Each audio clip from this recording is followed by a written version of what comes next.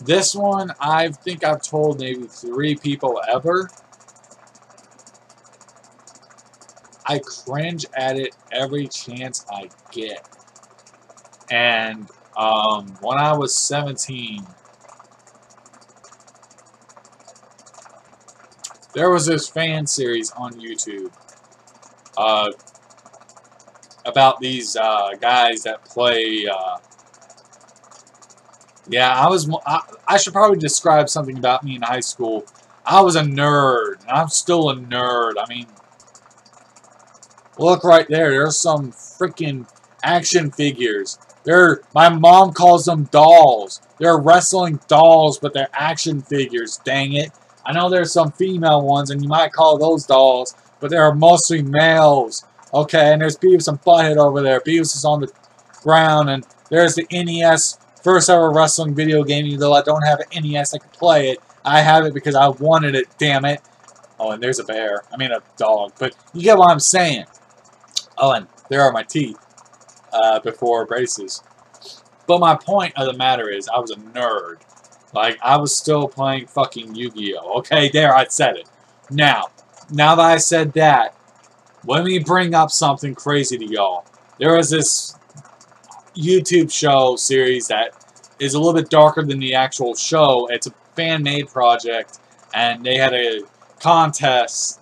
Not a contest. They had, like, if you, like their page on Facebook and, like, post a picture, they'll put you into their show in the background, and I did that, and I said, my character needs a backstory. So I made a short fan film of a fan film, and I'm playing Yu-Gi-Oh! And it's embarrassing because not only am I the only person in it, I'm recording in my old room. I am recording in my old room in Ohio Street, and it's like 11:30 at night. Everyone else is asleep, so nobody could bother me. But here's the problem. I can't really be loud.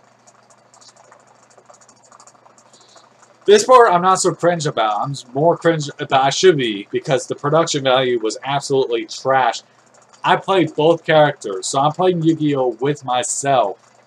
One character's evil, the other character's not. Jesus Christ, I really absolutely regret this. I regret this with all my heart. Okay. So,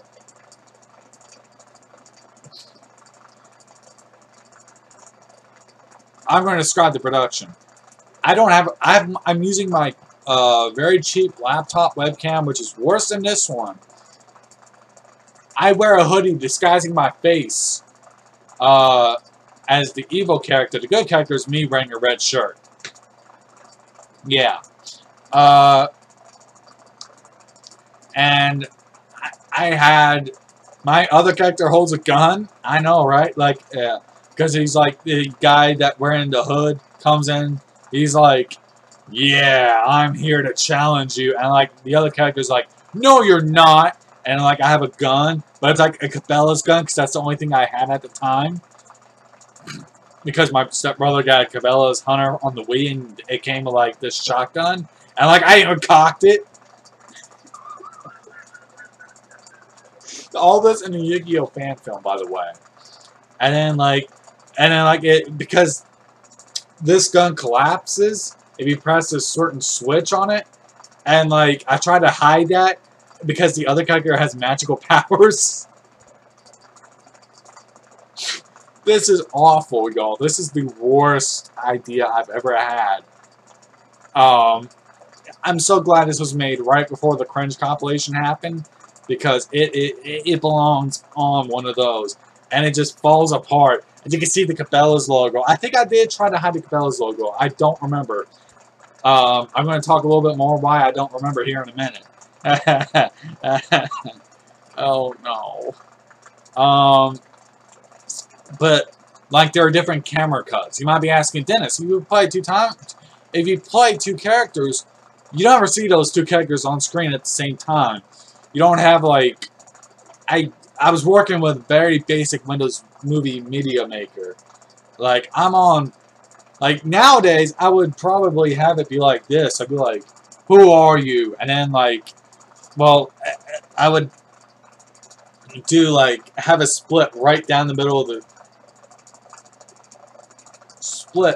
down of the screen, and be like have one video of me going, "Who are you?" And then on the other end, I'd be like, "I'm you, but in a different frame." You know, basically that. If I ever had a chance to do that. Now that this is like before a lot of the easier media tools became free or very, very cheap. But even then, y'all already heard. I could have probably went to the Dollar Tree and bought a $1 pop gun that looked a lot more realistic than a Cabela's gun, orange shotgun, for my Yu-Gi-Oh! Fan film made by a 17-year-old. That is pathetic, by the way.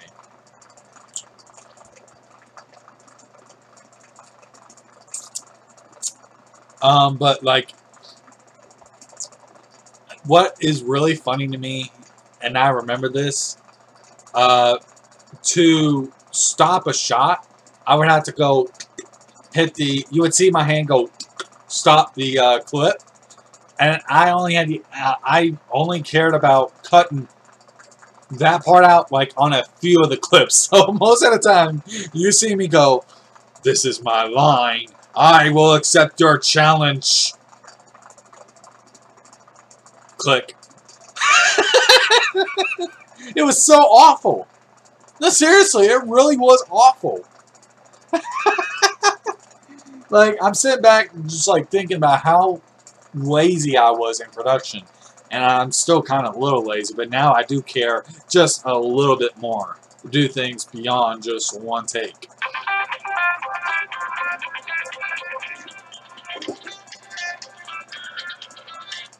Hello?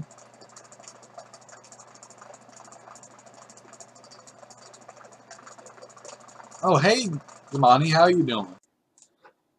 Whew. I apologize about that.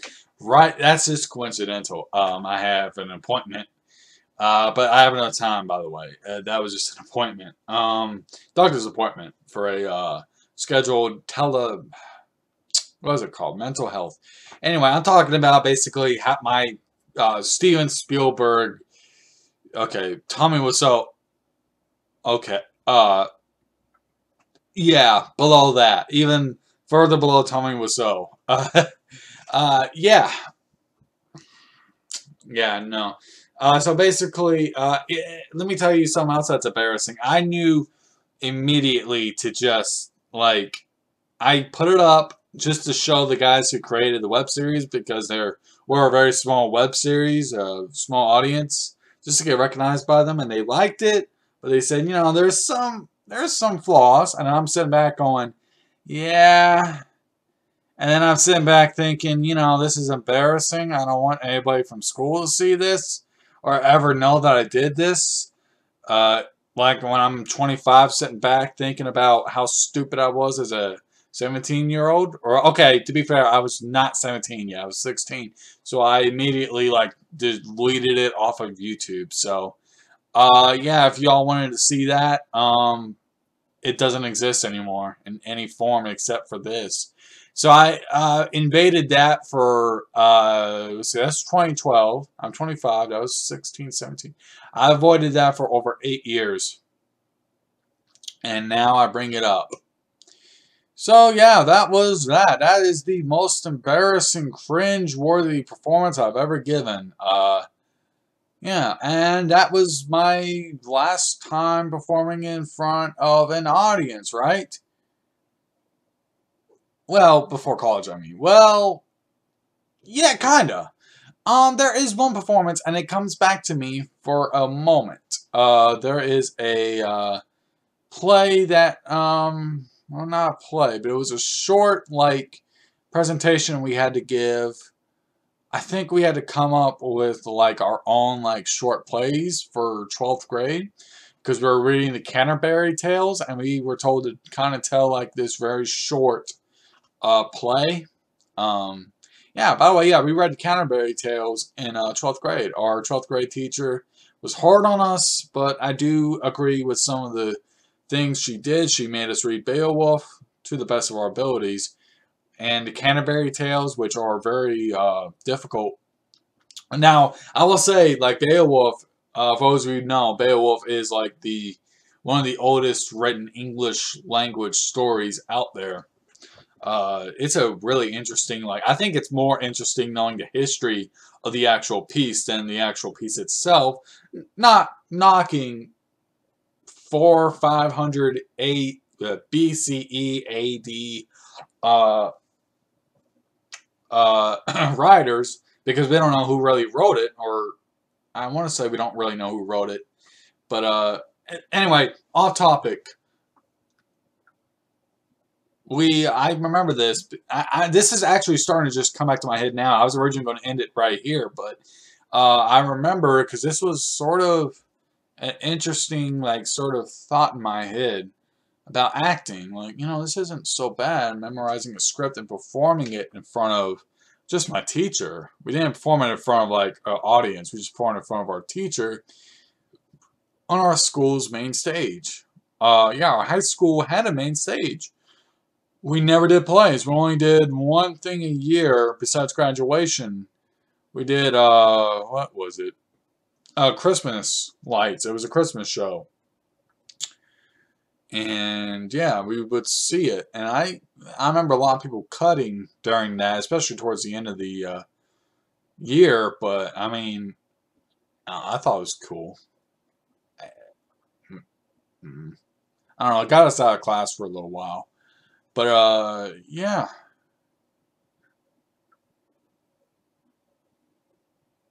Yeah, so that was pretty much it for before college. So BC, before college.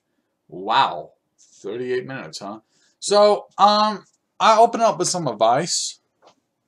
I'm probably going to put that stuff towards the back. And I do want to kind of write out a script for these. Because just going off the top of my head could be kind of difficult. Though, at the same time, writing a script is also sort of like writing off the top of my head. But being more familiar with what I wanted to say probably is a lot brighter. I don't know. What do y'all think? I want y'all to comment down below on the Facebook video, YouTube video. I might want to do these live. Because it's a lot easier to just do these live on Facebook and then later uploading them somewhere else, or doing them live on YouTube or Twitch. I don't know if I mentioned it in this take. Yeah, I took 3 takes of this, by the way. I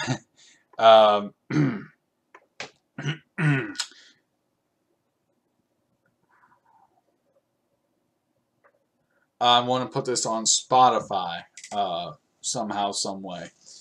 If it's at all possible. Which, fair enough. I don't know if that's going to be entirely possible. I don't know if... I know with iTunes, with podcasts, you get like 128 gigs for free. And then you got to pay like $200 for each, I think, 100 gigs. Which does take up a lot of time or space. So yeah, I don't know about that. Maybe. Like I said, if you want to download this, I can provide a YouTube to MP3 down, or maybe a MP3 download link or something that will make it easier. I'm more than willing to hook up anybody with that. But I hope you guys enjoyed, and apologize for a week late. I had to get a webcam, and in these trying times, folks, it's hard enough to get any kind of technology without it being locked behind a case, and having social anxiety like mine. You don't want to bug any employee right now to get a... have y'all ever had those problems before? Yeah.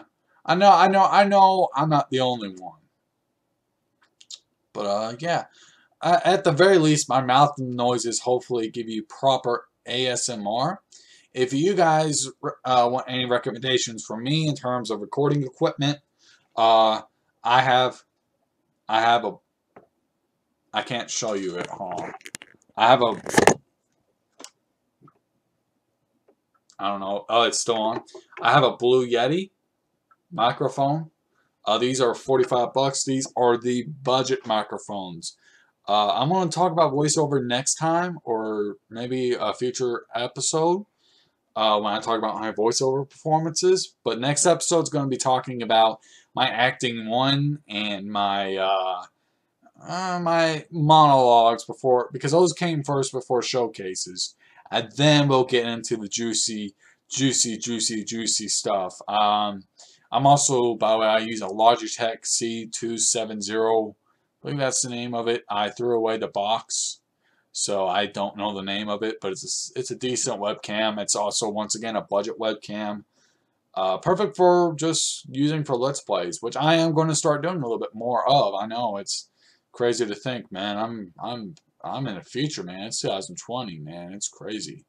So I hope you guys enjoy. And speaking of video games, I want to play some video games. Anyway, guys, I will see you guys in the future. Remember, stay safe.